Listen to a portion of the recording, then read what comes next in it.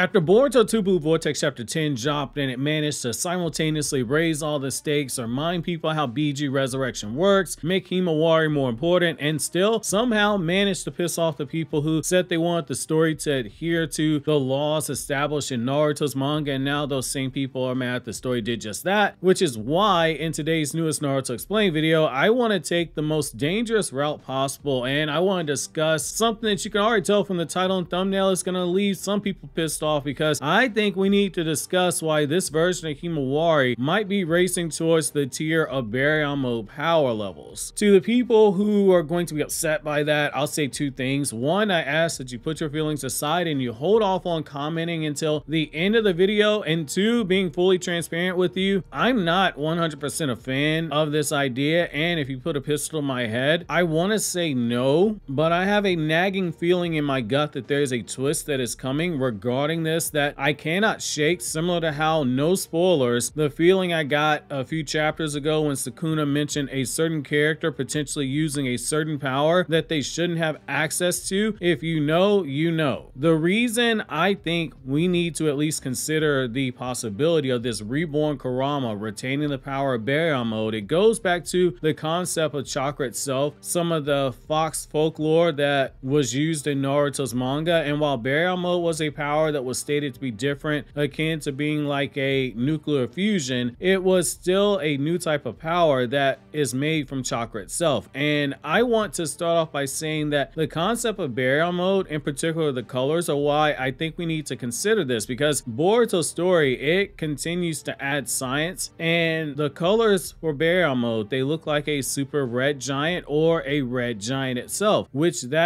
both of those are stages of the star when it gets to the old age phase. And Baryon Mode itself being compared to nuclear fusion, it made me think of a supernova, because that's what comes next, either a supernova or a black hole. In the case of a supernova, it's the reignition of nuclear fusion. However, with Kurama having passed away and now being reborn, the reason I don't think we can rule out remnants of that power still being there, it comes from what we've seen in Naruto so far. When a Bijuu dies, their power level, it isn't suddenly automatically reset. There is nothing that states that in the manga or even remotely implies it in the Naruto manga, but what we do see is that the Bijuu appear to grow in power as time passes on, and that would line up with the Kitsune folklore that the concept of the Bijuu loosely borrows from and changes around in order to fit into the world of Naruto. Power like that usually leaves behind vestiges of its power unless we see a full extraction from the human body, like when a Jinchuriki has the Bijuu's chakra forcibly removed via extraction and they die, or through another method like we saw with Baryon Mode where it removed the Bijuu chakra from Naruto without killing him, or it was something physical like losing the Sharingan that belonged to another person like we saw when Kakashi lost Obito's eye. However, that's why I think this is a bit different, because we've seen exceptions to the rule be made. Madara, he had no eyes, but he was still able to use the Eternal Mangekyo Sharingan power to use a partial and unstable full body Susanoo, and he was shown using the Rinnegan's Praetor Path power to absorb chakra from Hashirama, in particular his Sage Mode chakra. We most famously saw that even after losing the husk of the Ten Tails and losing the Bijuu chakra that made him a Ten Tails Jinchuriki, Obito retained enough of the Six Paths power that came from being a Ten Tails Jinchuriki to steal a small bit of the power of one Rinnegan Jubi Madara. When he died, still retaining a small bit of that Six Paths power and the Six Paths chakra that came from it. And when his chakra flew from his ashes into his body, and when his chakra flew from the ashes of his body and into Kakashi's eyes, Kakashi directly tells us that Obito's Six Paths chakra is something he got and that it drastically amped up the power of his Mangekyo Sharingan, which is how he could use a perfect Susanoo despite not having Eternal Mangekyo Sharingan. Obito's chakra transferred to him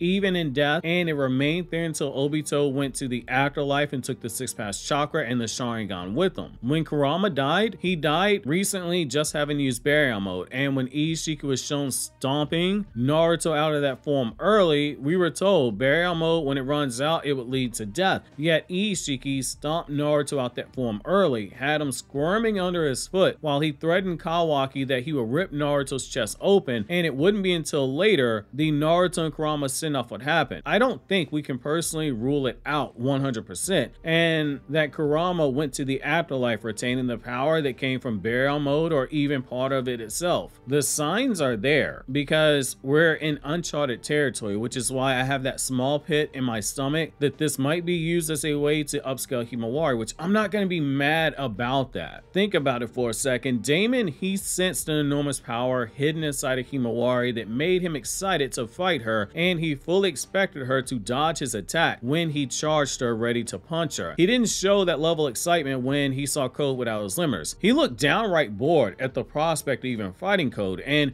when Code said he felt like he couldn't lose to anyone now, Daemon looked like he was sleepy. He did confirm that Code without limbers was indeed stronger than Jigen, and that Naruto and Sasuke shouldn't be a problem for him, which, despite not swapping hands with either of them, Daemon would be able to come to an accurate assessment of their power just through the concept of linear scaling. I know that hurts Naruto and Sasuke's fans. I know that hurts Naruto and Sasuke fans' feelings, but facts are facts. Despite what Boruto was saying, that Daemon wouldn't be so tough talking if Naruto or Sasuke were there, he would have beaten both of them while eating a box of animal crackers and holding a blanket in the other hand. If Himawari only had the power of the Nine Tails and the chakra of the Bijuu sanctuary that was linked to Kurama, as Kurama being the protector of it, there would be no reason for him to get excited at fighting someone with that level of power, because it's less than Jigen and it's less than the same Code who he didn't even look excited fighting. However, if Kurama, who just happened to use Baryon Mode's power, respawn inside of Himawari, who was already born with a small amount of Kurama's chakra, that would make sense, because that would be drastically higher than Jigen, because it's in the same tier as Ishiki, even if it's not the full power of Baryon Mode itself. And that's the one thing we do know about Daemon that makes sense. The only thing that gets him truly excited, if he isn't bullying Bug, he isn't riding Code like a horse, he isn't stomping on Code's back, he isn't trolling Boruto or Kawaki, he isn't sleeping in Ada's lap, it is the prospect of fighting someone strong enough to make him use his full power in a fight, something he's never done before. And that level of power, that's something that would do it. It just comes down to if this is the case. Can Himawari control the power? Chakra is used for more than ninjutsu. It is also used to amp up your physical stats,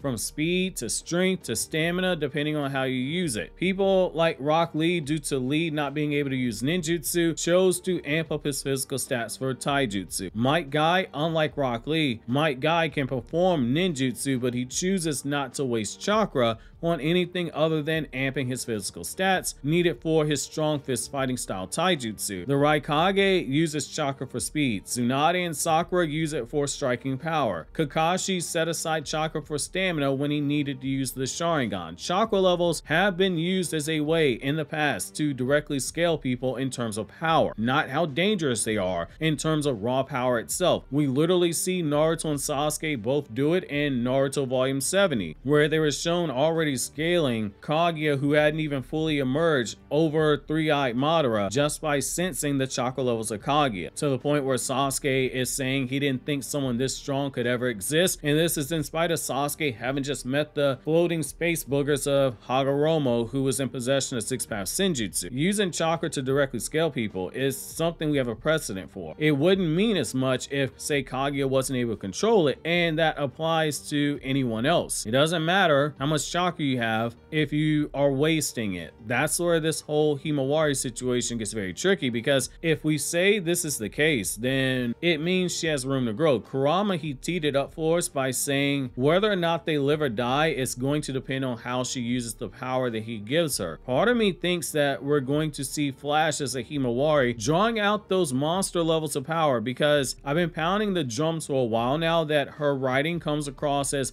very much like paying homage to Son Gohan from Dragon Ball. This feels like her Gohan versus second form Frieza moment, where she's fighting at a high level briefly and she stuns everyone, more than it feels like the Gohan versus Cell moment, where it's fighting at a high level beyond anyone else on the good guy side before powering up again to defeat the bad guy. This feels like Kawaki and Delta, they're coming in to play that role that Piccolo and Vegeta did during that Frieza fight following the Rage Amp that Gohan Daemon got. I think we're getting a build up to Naruto's baby girl fully controlling that power in a way that doesn't rely on an emotional trigger to unlock it. Narratively, it makes sense that we get that escalation because Naruto's power wasn't gonna make Daemon get excited. The narrative at the end of part 1, it was drilling in our heads to start expecting power levels that are Jigen plus coming out of the time skip, because the whole strongest Jigen or stronger than Jigen but weaker than Ishiki narrative, it kept getting repeated over and over again, that we knew that that level of power, that was going to be the floor for most of these characters, and there are going to be characters who get power clipped to surpass Ishiki in Baryon mode. Just as Madara and Hashirama were seen as the pinnacle power for Shinobi for